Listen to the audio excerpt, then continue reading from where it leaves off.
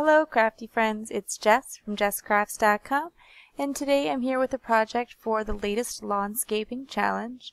The challenge for the beginning of the month of December is for it to be Tag It, so you create a tag using Lawn Fawn products. And so today I'm going to create a birthday tag. I know there'll be a lot of Christmas and holiday tags as inspiration during this challenge, so I thought I would try something a little bit different. And this is actually going to be a birthday tag for my mom. You'll see that that gets personalized later. I am starting off with some Gloss Cardstock and Ken Oliver color bursts. I know that the color bursts are very traditionally used with watercolor paper and other watercolor type mediums because you want a paper that can take a lot of water. And gloss paper, not all gloss papers can handle water, but I am using some really high quality gloss paper from Seaside Stamping Ink.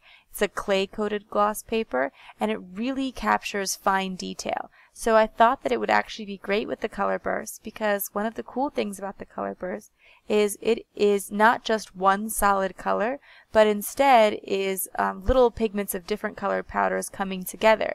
And so if I got a paper that captures that fine detail, you'd be able to see all those variations in the color. You'd see the little bits of pink and blue that come together to create the purple and capture that detail. So this gloss paper is also great just for regular stamping because again it captures all those little tiny fine lines that are in some stamps. To do this technique, I'm just going to make sure that my paper is always a little bit damp so the color just starts moving, and then I'm going to spritz it.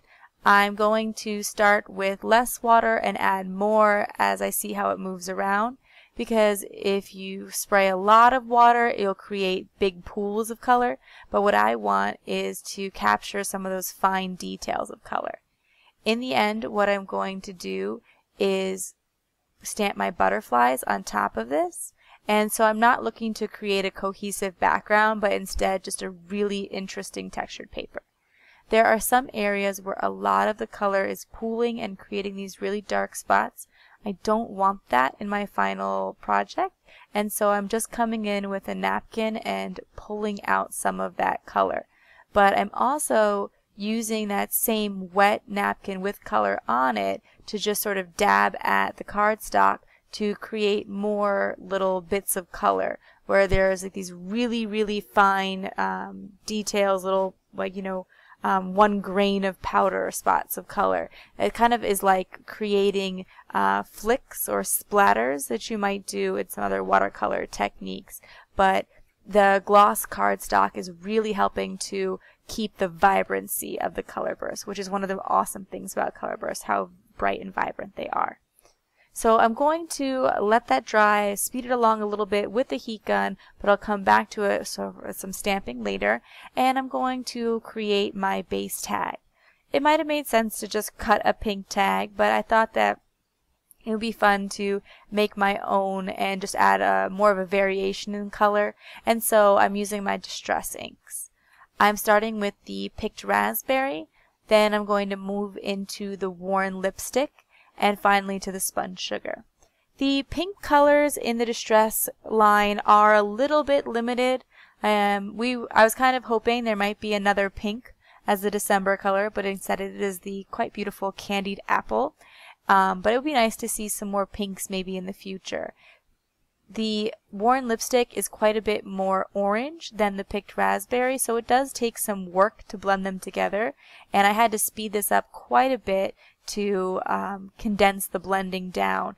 But essentially I'm going back in with the picked raspberry and sweeping it over the worn lipstick, and then finally in with the sponge sugar. Again, there's a big gap though between worn lipstick and sponge sugar, and so you really have to work things, and that's also here causing my camera to shake a little bit, so sorry about that.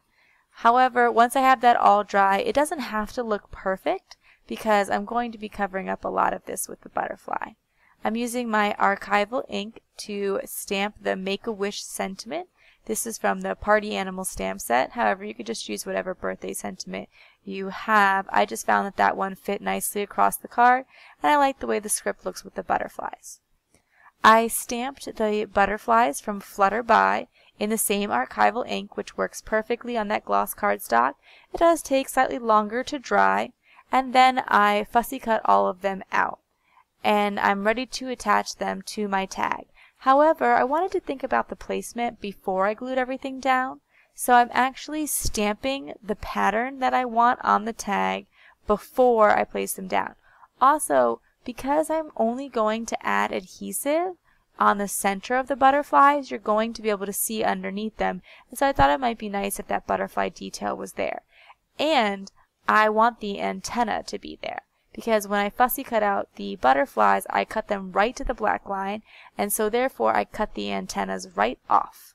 And so to add that back in, I simply stamp them down onto the cardstock and layer this gloss paper over it. To get that dimension, I just put a little strip of adhesive in the very center. I used a pretty strong adhesive so that it will hold down. And then I sort of bend up the butterfly wings so it gives them that feeling of fluttering and texture and dimension. And you will definitely want to make sure that all the layers are dry on this gloss cardstock. One of the more challenging parts of gloss cardstock is everything does take just a little bit longer to dry, but any dye ink will dry on the gloss cardstock. So you could use the archival, but something like the Hero Art Shadow inks will dry as well. Finally, for one last detail, this card is going to go to my mom, and so I personalized it with Violet's ABCs, and I just stamped out Mom there in the bottom and also helped fill that space a little bit. My mom likes pink and sparkles, which some of you may know because I do talk about some of my recipients sometimes, and I always think about that when I make cards for my mom. And so I want to add in that sparkle for her, and so I take these sequins from My Style Stamps. I really love their sequins. I used to be part of their design team, and so I have quite a few of them, but I like how sparkly they are. Not all sequins are as iridescent and shimmery as theirs. And they're also a great value. Last time I was shopping for them, I think it was $1 for a whole pack, and a lot of sequins are more expensive than that, but these are a great bargain. And so I'm just going to town and adding them all over like crazy because I just know that my mom will love all the sparkle there. And that's going to be it for my tag today. If you like this video, please give it a thumbs up. If you're interested in more crafting tutorials, including the use of Lawn Fawn stamps and distress inks, please subscribe to my channel. And be sure to check out the Lawnscaping challenge so that you can join in with us.